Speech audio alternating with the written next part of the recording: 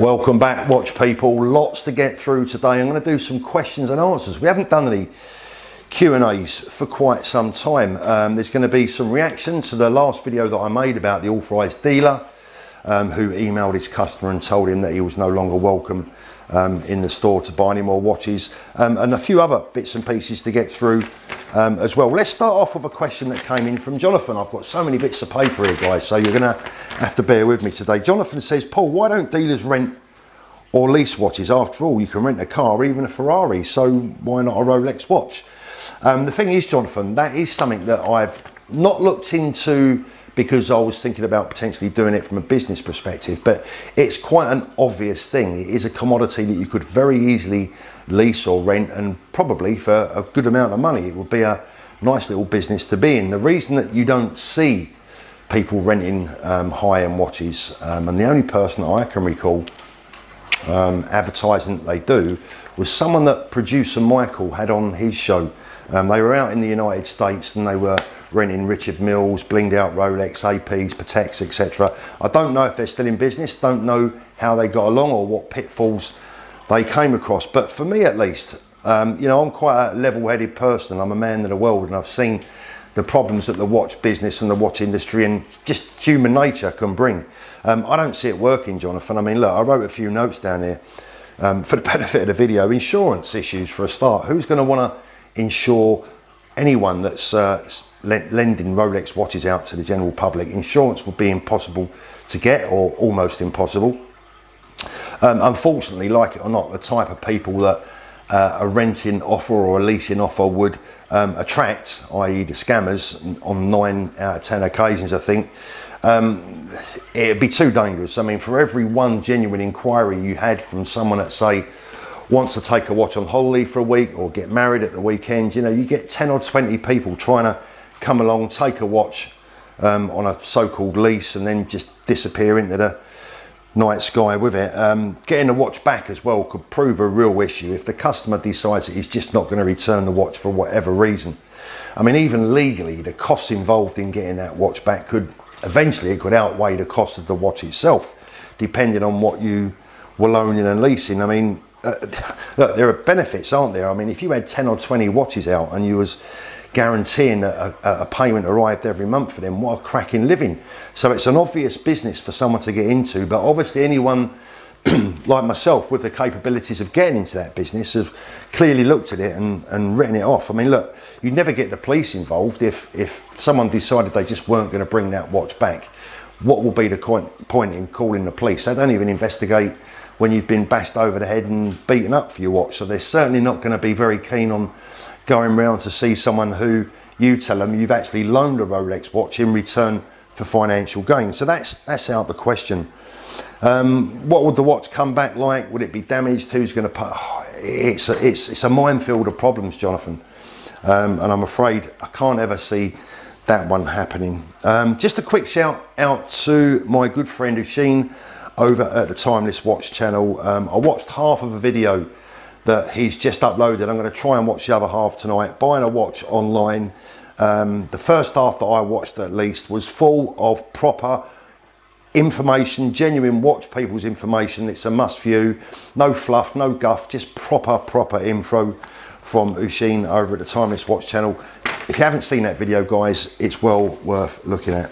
So the next one comes in from Brendan Wyatt, and Brendan's a regular contributor to my channel. Brendan says he's talking about my last video here, where I told you the story about an authorised dealer in Croydon in South London that realised that one of their customers was selling a Rolex watch on eBay. I'm sure you've seen the video. If you haven't, go and have a look at it. But Brendan, in the AD's defence, says, Paul, Rolex themselves monitor the auction sites, and the ADs risk losing their dealerships if they repeatedly sell watches that immediately turn up for sale. So the authorised dealers need to look proactive to Rolex. Now, Brendan, I've actually got no doubt that you're probably right on that point. I am not convinced that it's the individual authorised dealers sitting there going through eBay and Chrono24 with a magnifying glass trying to see parts of serial numbers on watches that are advertised for sale. I think that's all a bit sad, if I'm honest. But look, at the end of the day,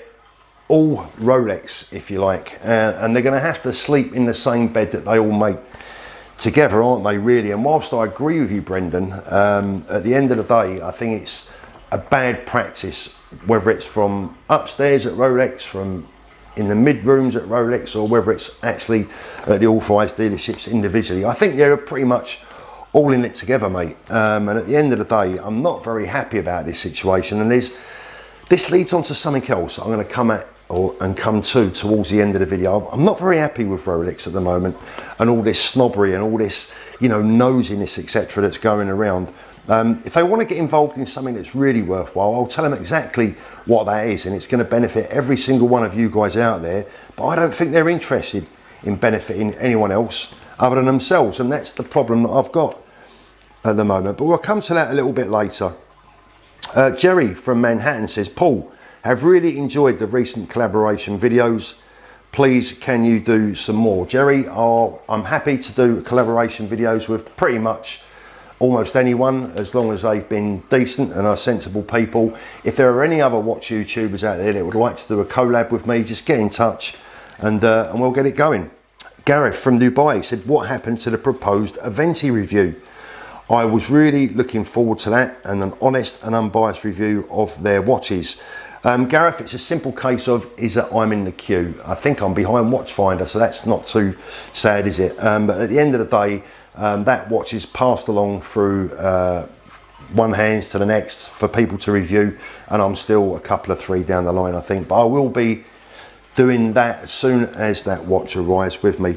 Sean Smith says, I've been trying to buy a watch since we came out of lockdown. Nobody seems to have much, if anything, in stock. I thought it would be easier to buy after lockdown as the country goes into recession. Well, Sean, I'm not sure what recession you're seeing, my friend, because I'm not seeing one, at least from the business world, as it were. Everyone I know in business, whether it be cars, watches, boats, motorcycles, it doesn't matter, real estate, property, everyone is selling out of everything. There's a lot of people out there right now, they're spending their savings because they've come out of a 3-4 month lockdown thinking, what the hell, you only live once, I'm going to buy what I want and I'm going to live my life and enjoy it, which I have, you know my views on that. I think it's a good thing. The other thing is, I think there's a lot of people spending bounce back money.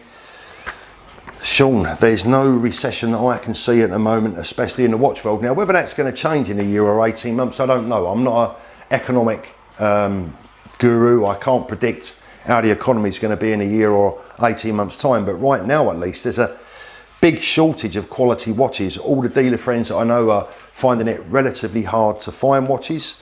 The public don't really appear to be selling. So at the moment, or for the moment at least, I only see prices really gradually creeping up again rather than going down.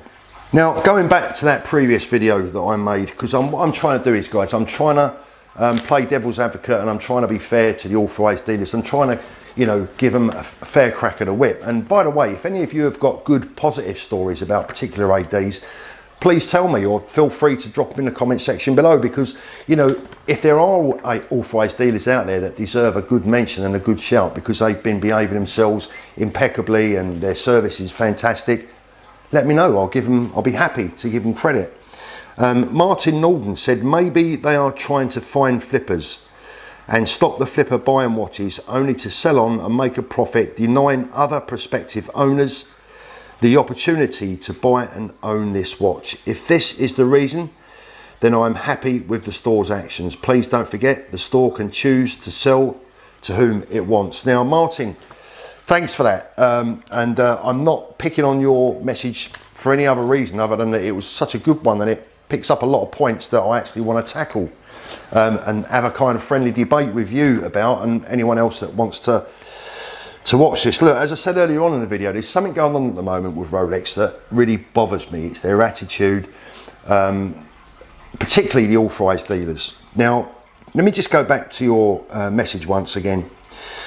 Maybe they're trying to find the flippers and stop the flipper from buying watches only to sell and make a profit. Well, look, the thing is, Martin, what the hell has that got to do with Rolex? Haven't they got anything better to do? A multi-billion-pound organisation, haven't they got anything better to do with their staff and their time and their resources than to scour eBay with an eyeglass, trying to spot the odd individual who might make a few £100 or even a few thousand on a piece of property that doesn't belong to them.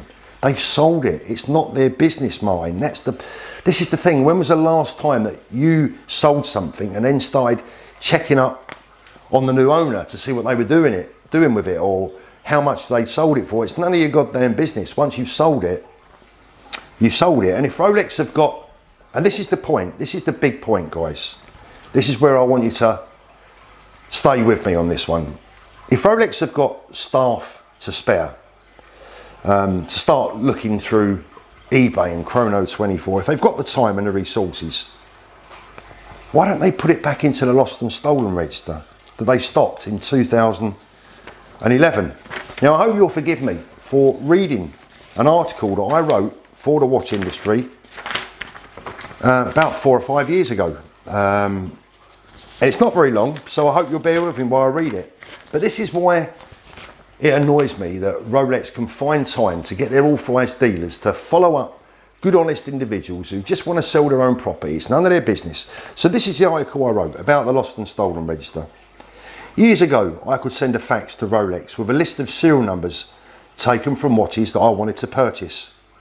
Within an hour or so, a fax would be returned to me from Rolex stating that all the serial numbers were clear on their lost and stolen register, which in turn cleared me to go ahead with the purchase.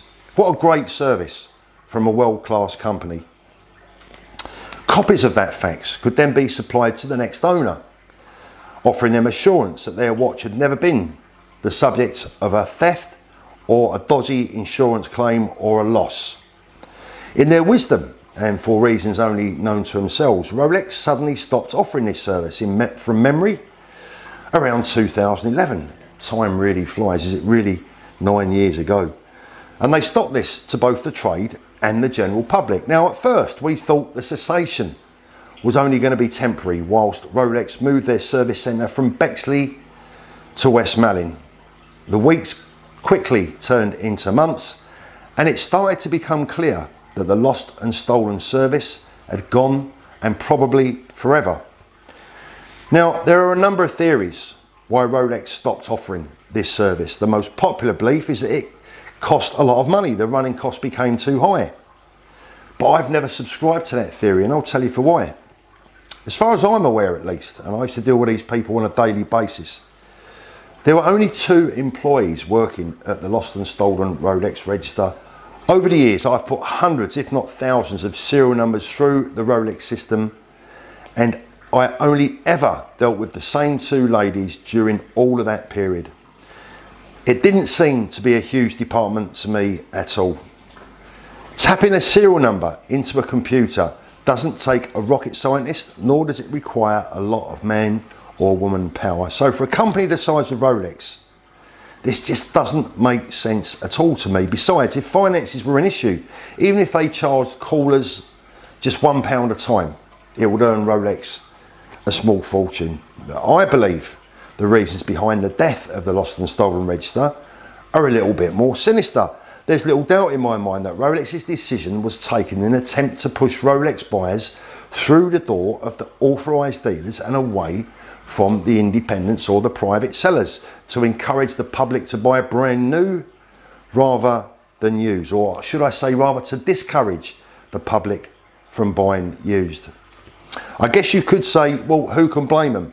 But if my theory is correct, that's a very short-sighted attitude, certainly not one fitting of a world-class brand that prides itself in being amongst the very, very best. I mean, let's get this right. Rolex are really only interested in 2 things. 1, selling brand new watches, and 2, servicing old ones. That's how they make their money, period. The article goes on, and I've nearly got to the end now, guys, so please bear with me. But there's a very strong flip side to this argument. In ceasing the lost and stolen register, you could say Rolex are in danger of diluting the value of a pre-owned Rolex watch, and therefore at the same time diluting their own brand. Now, in addition to that, I want to do a 2020 input into what I'm saying here as well. They're also potentially putting people's lives at risk, because without the lost and stolen register, the thieves out there know that the chances of their watch or their stolen watch being discovered are a lot less.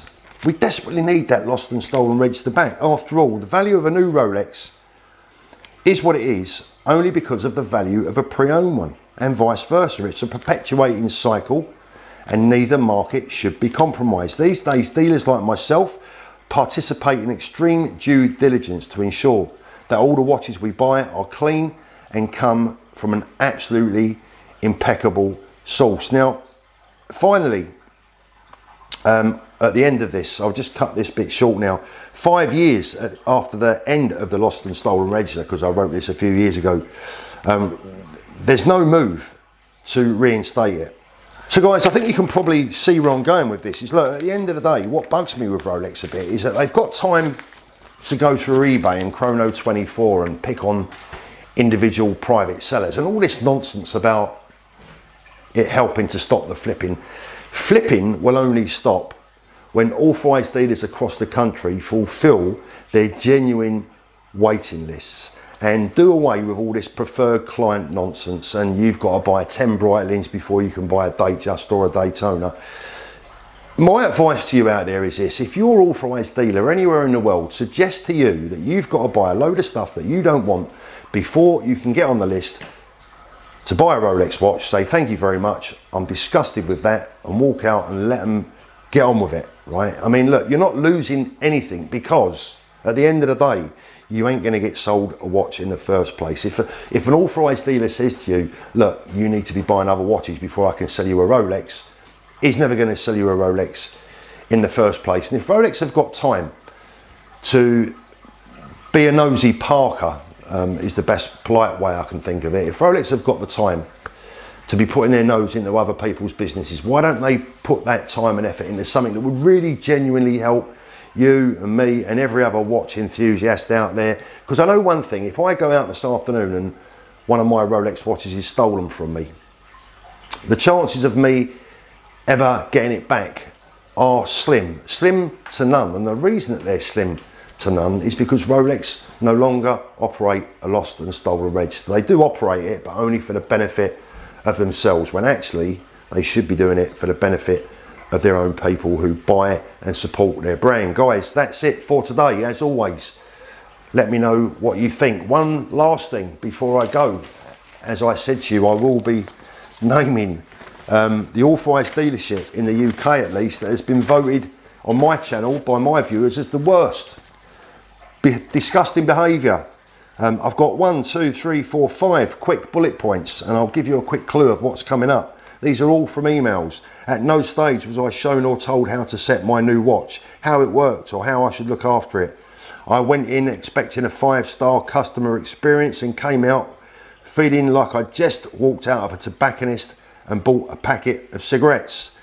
The next one: staff were rude and arrogant, didn't want to know me. The next one: was told that without a purchase history I had no chance of buying a Rolex sports watch. The next one: was asked to purchase items I didn't want just to get me on a waiting list. And finally, the staff are arrogant. That's just a selection. That's just a small selection of what's coming up in the next week or two, when I reveal who my viewers have voted the rudest, most arrogant, self-important Rolex authorised dealership in the country. I've had 1 or 2 emails about some other authorised dealers, but nothing that is really worth picking up on. I don't want to just pick on people for the sake of it, but this particular branch